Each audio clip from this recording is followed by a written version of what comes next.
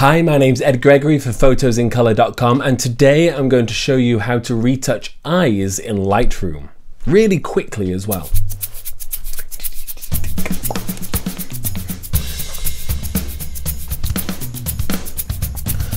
Okay, so we all know that when we take somebody's photograph, the most important thing is eyes. Now, when you're taking the photograph, make sure they are pin sharp. That is the number one important thing when shooting people.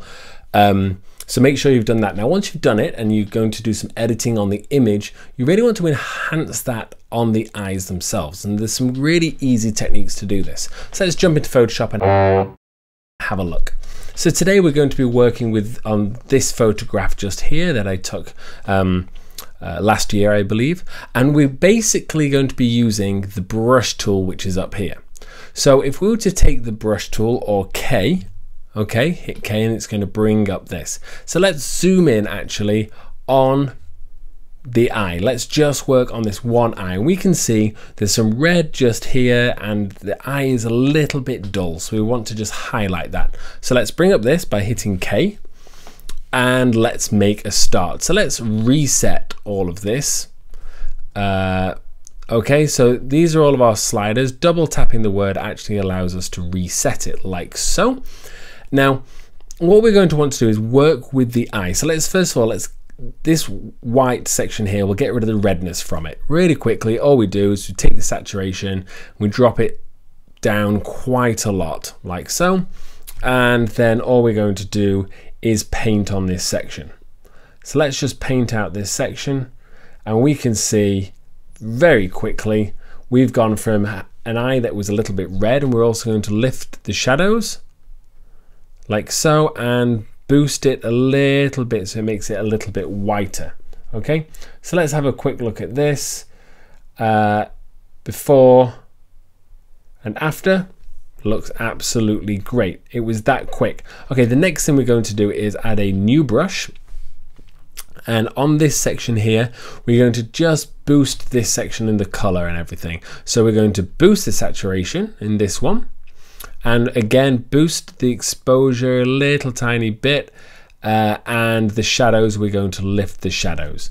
And so if we literally in one little swipe across here, we're going to go around, and that for me already looks great. We come back here, beginning and the end. I think we can actually make that a little bit more saturated. We're actually going to add some yellow toning to this. It's making it a little bit more yellow, so that's boosting the temperature. And let's lift the shadows a little bit more. That looks really great. Okay, then we're going to add a new one, and this time we're going to take the shadows down and the exposure down just a little bit and leave the saturation about where it is. And we're going to paint in these outside lines and the pupil itself. So let's look at before this and after. Before and after, that's starting to look great on that section of the eye.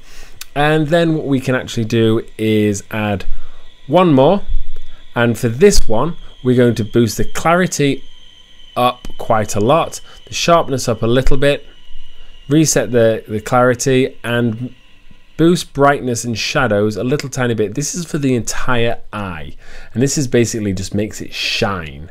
So if we just paste over the whole eye now, we can see that just kind of boosted the entire thing. I'm actually going to take my contrast down because I think it went too far, and boost those shadows up that little bit more. And that for me is really looking amazing. So if we look at the beginning, this is how the eye started, this is how the eye ended, looking great. Let's zoom out. Okay, and close that down. This is how the eye is looking at the end. This is how it looked to begin with. I mean, the change is dramatic. I think I've actually gone a little bit too far. That's what's amazing about this. You can click on this, and we could go into any of these here. We can see that's the whites of the eyes. This is the overall. So I'm actually going to bring back that clarity down a little bit and the shadows back, because I think I went a little bit too far with that one. That's now looking a lot better for me and looking great. If we did that to both eyes, that eye would just be popping now. Okay, importantly is don't go too far with the eyes. I think I went a little bit far there. Don't push your eyes too far, they look unnatural. I just wanted to show you really what the different brushes are and things that you can do to edit your eyes. If you like the video, please give me a thumbs up and remember to subscribe, loads more videos on the way. And my name was Ed Gregory for photosincolor.com.